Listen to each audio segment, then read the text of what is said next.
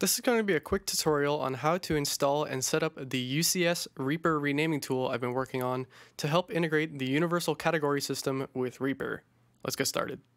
Before you can use the tool, you'll need to have ReaPack installed. If you don't already, go to reapack.com, reapack.com, and install it.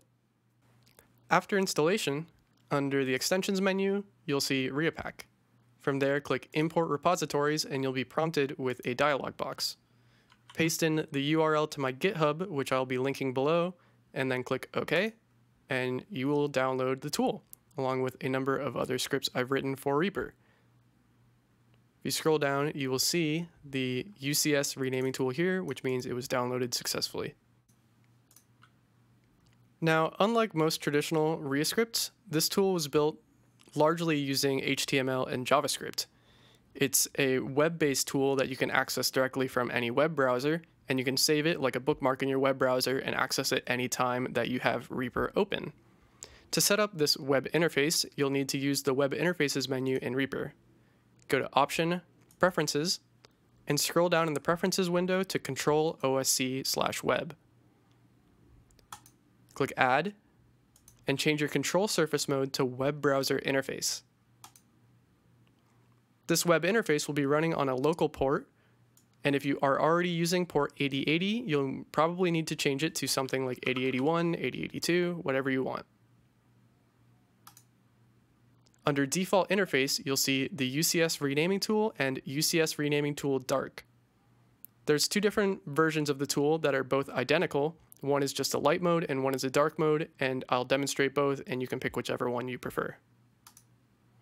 From there, I recommend using the rc.reaper.fm and an ID like UCS Lite to generate a URL that you can just access directly through your web browser. Copy that URL and click OK.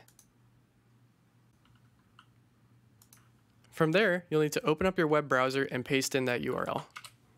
You'll be taken to this page that indicates you're successful, and you can just save this page as a bookmark so you can easily access it whenever you have Reaper open.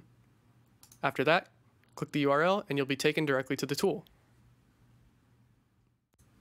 Here's a demonstration of what the dark mode of the site looks like versus the light mode. They do the exact same thing again, but some people prefer dark mode, so I've got that set up for you. The tool is broken up into three main parts. There's a naming section, a processing section, and the actual UCS data table. The data table has two different modes. It can operate in either online mode or in offline mode. If you're going to be working offline, I recommend setting that up, and you can do so by simply clicking the download button and following the instructions that appear, and placing ucs.txt where the hierarchy suggests you place it. Otherwise, you can stick with using online mode, which pulls from a Google Sheet to get all of this data whenever you load the site. Let's take a quick look at how this tool actually works in practice. In my Reaper project, I've got a number of glitchy sci-fi sort of sounds, and let's see if we can find something appropriate. In the tool, if you scroll to the bottom, you can filter the data table for relevant information. So let's try looking for glitch. And look, there is a user interface sound for glitches, and it has a cat ID of UI glitch. To narrow down this information, in the category section of naming, we'll start typing and see that user interface comes up. Whenever you select your category, the subcategories below will autofill appropriately with whatever options are available to you in the category you selected. We'll click that. User category is often used for things like interior versus exterior sounds, and in this case, I'm not really too worried about that, and we'll refrain from using it. For file name, let's go with something like Warp, Sci-Fi, Alien, Starship. Sure. Beneath this, you'll see that there's a variation number which will be appended and incremented automatically. So if you name your file with 10, it'll start counting up from 10. For creator ID, we'll go with my initials, which are AACE, for Aaron Senden. For source ID, we'll go with our project.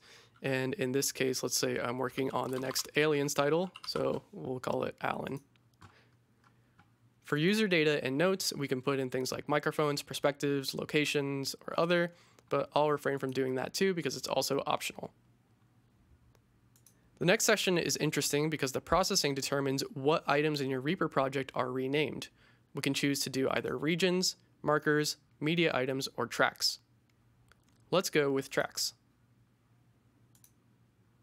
We can do either the selected tracks or all tracks. Let's go with the selected tracks. So I'll select 3 tracks, open up the tool again, and click Submit. You'll see in my Reaper project, these 3 tracks have been renamed.